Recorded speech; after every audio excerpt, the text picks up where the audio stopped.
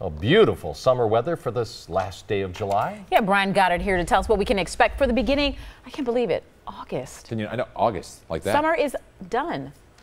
Don't put any snow in the Let's put the parking yet. brakes on that just for a little. Cooking. Almost finished. We're going downhill, though, yes. Look at this past week, though. Unbelievable. 85 on Wednesday. This weekend, just gorgeous. 76 on Saturday, 82 on Sunday today, 84 degrees. And for the folks that own these beautiful boats in the marina in Port Washington, if you don't want to use them on a Monday, Tuesday, Wednesday day, we here at Channel 4 would love to use them before we come into work. Just give us a call. Some rain showers in the central part of the state. Those are fizzling out from Rapids to Stevens Point down towards Wautoma. They will not be affecting us, but you are noticing the clouds up to the northwest of us. That's all you will see from that. High pressure has brought us the great stretch of weather the last 4 days. It is now slowly moving off to the east. It will be replaced by tomorrow night with this cold front moving in. That will bring us a chance for some showers and a few rumbles of thunder after sunset tomorrow evening. So the daytime hours tomorrow look great again.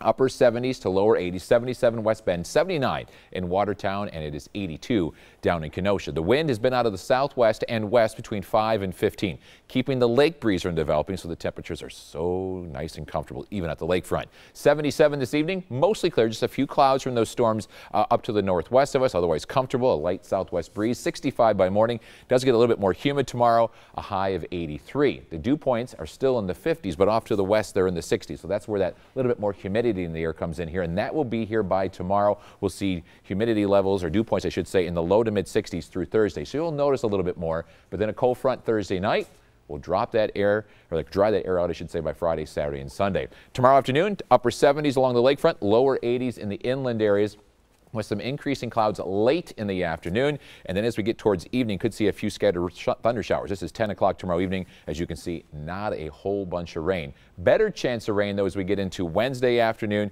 Still not widespread, but some scattered showers and thunder showers out there. Tonight, though, mostly clear. Enjoy it. Temperature dropping down to 64, 61 inland, and then for tomorrow, a little bit more humidity. Temperatures in the lower 80s once again, and we'll see just a few clouds late in the day with some scattered showers after sunset. 78 with a few scattered showers on Wednesday.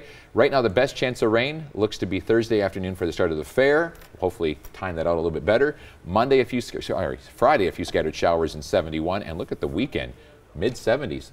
Little touch of fall. So yeah, just nice, comfortable weather. Comfortable. Okay, I'll go with comfortable. Slice of heaven. Thanks, Brian. You got it.